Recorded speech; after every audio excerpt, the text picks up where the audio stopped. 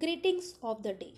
I, Geeta Jain, science teacher of class 6, welcome you all on RKC online classes. Today I am here with part 4 of chapter 2, components of food. In the previous session, we have studied about carbohydrates, fats, proteins, vitamins, minerals, roughage, and water.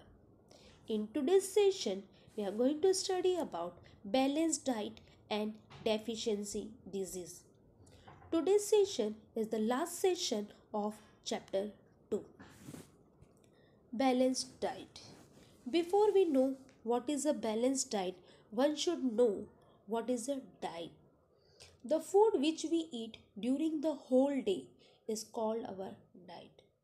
A diet consists of many food items made from cereals, pulses, fruits, vegetables, meat, fish, eggs, and milk. We supply all the nutrients to the body. So the diet which contains proper amount of all the nutrients such as carbohydrates, fats, proteins, vitamins, minerals along with roughage and water is known as a balanced diet. No single food item can provide us all the essential nutrients in proper amount. So, in order to make a balanced diet, we should include a number of different food items in our daily meals, which taken together and provide us all the nutrients in proper amount. A balanced diet depends on the age of the person and also on the type of the work done by the person. A child and a grown up man are of different age. So, the balanced diet of a child is different from that of a grown up man. The diet of a growing child should contain more of protein rich foods than the diet of a grown up man.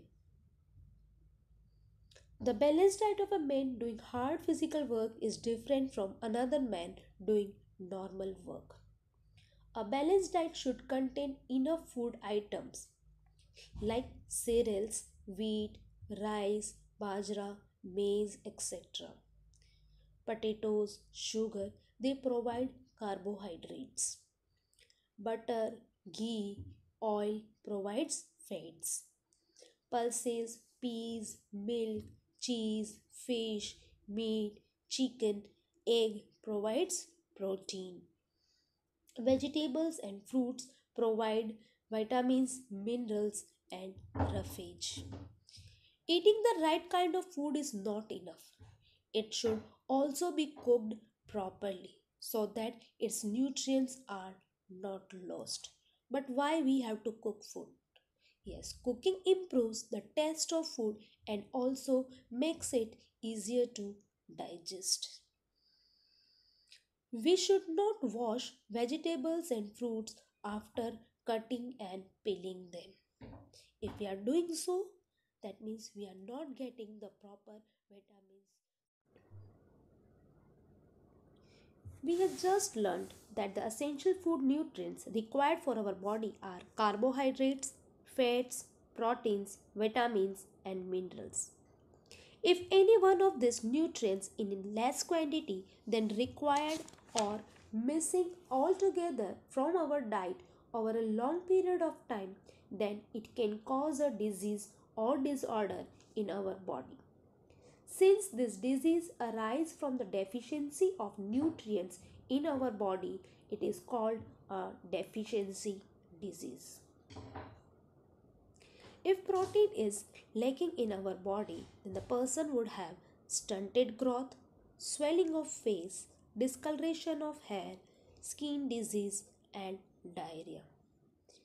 If both carbohydrate and proteins are missing in the diet for a long period of a time, the growth may stop completely, and such a person will become very lean and thin, and he or she may not even be able to move.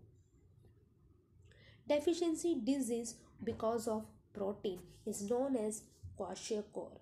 The symptoms are the hair of the child changes color and become red. The skin of child cracks and becomes scaly. The stomach of child becomes swollen and bulges out, swelling of face and fate. The child would have very stunted growth. Marasmus, the deficiency of protein and carbohydrate both. The child become very lean and thin. The child is reduced to just skin and bones, and the bones of the child show through the skin. You can see in the figure given. Deficiency disease of vitamin A, B, C, and D. The deficiency of vitamin A weakens our vision in dim light. The person is not able to see properly in dim light or at night. If the deficiency of a vitamin A is over for a longer period of a time, the person may lead to total blindness. The deficiency of vitamin B1 in food causes a disease known as beriberi. The symptoms are the muscles of the person become very weak and he has very little energy to do work. The deficiency of a vitamin C causes a disease known as scurvy. The symptoms are bleeding from the gums, loosening of teeth, and wounds take a longer time to heal. Deficiency of vitamin D causes a disease known as rickets. The child suffering from rickets has bow legs. You can see in the figure given. The bones become soft, or you can say fragile, means easily you can break them. Deficiency disease of minerals, iodine, calcium, and iron. The deficiency of iodine in the diet of an adult person leads to a disease known as goiter. The main symptom of this disease is that the neck of the person appears to be swollen. The goiter disease is more common in hilly areas because the drinking water and food grown in such areas are poor in iodine.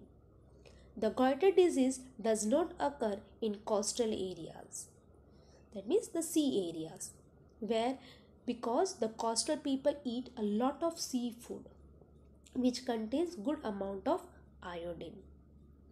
The deficiency of iodine in the small children may lead to the disease known as mental disability, retarded physical growth, etc. Deficiency of a calcium leads to the weak bones, weak muscles. The bones become so soft, and because of the muscles are weak, the person do not have energy to do work and the person becomes very weak. Deficiency of iron in our food may lead to the disease known as anemia. The person looks pale, feels very weak, and loses weight. Here is the table given from which you can learn all the deficiency disease and their symptoms very easily. Thank you and keep learning.